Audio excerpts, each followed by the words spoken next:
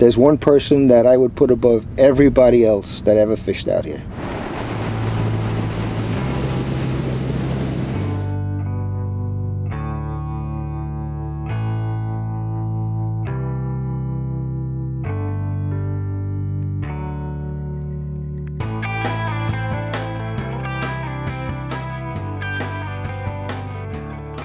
I hate to not mention a lot of names, but if I had to pick one, it would be Jack and then Whitey.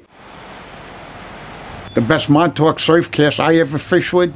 Charlie Sherry. Joe Bragan. Bob Lick. Joe Bragan. Whitey. Crazy or wild Bill Dickinson.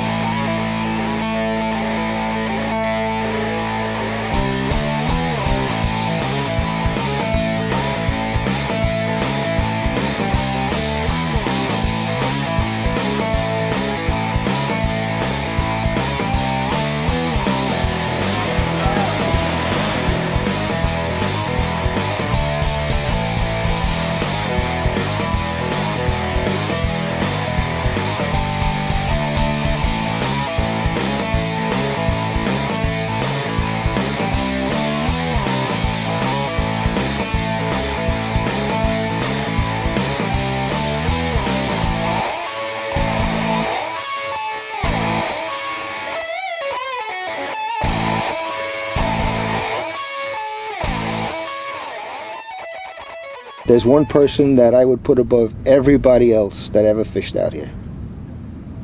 And his name is Bob Lick. He was from New Jersey. And Bob loved fishing the outer bar. And he was such, besides being just a great person, I mean, every time he went out, he came back with big fish. I mean, it was like, if Bob didn't catch him, no one was going to catch him. The best Montauk surfcaster I ever fished with? There's several of them. I would have to say Percy Heat was good, Jerry Bernard. The fellas that I would say from High Hill, Willie Young and Whitey, Jack Freck.